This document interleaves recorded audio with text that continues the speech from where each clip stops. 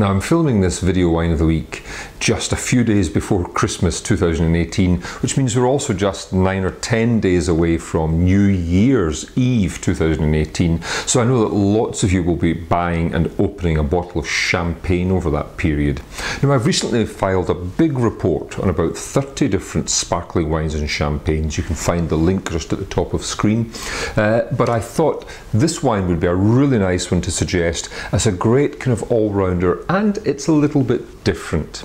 This is the Taittinger Nocturne Champagne Sec. It costs £35 normally in Tesco, available in lots of other retailers at around the £40 mark. But in fact, until the 31st of December 2018, Tesco have reduced the price to just £25. And for me, at that price, it's a terrific bargain. So this is a sec champagne. Now Taittinger's a great producer of champagne, and most of their cuvées, most of their different champagne expressions are brut.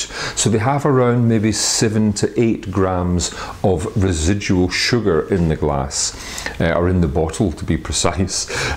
This particular wine has around double that, at around 17 grams of residual sugar, meaning that it is that slightly off-dry style, but it's such a beautifully balanced wine with such lovely, dazzling fresh acidity that it's really not sweet. It's just soft. It's a little bit creamier than maybe your standard brut champagne. On the nose, well, lots of lovely kind of confit lemon, lots of fresh apple, and lovely kind of fragrant floral notes. That hint of sweetness, well, you can't really tell on the nose. It has a nice kind of biscuity richness, quite long aging in the bottle for this wine. And in the mouth,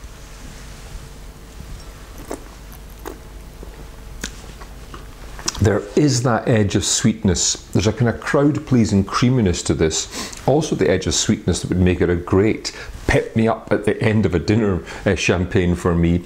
Nice with very light desserts also.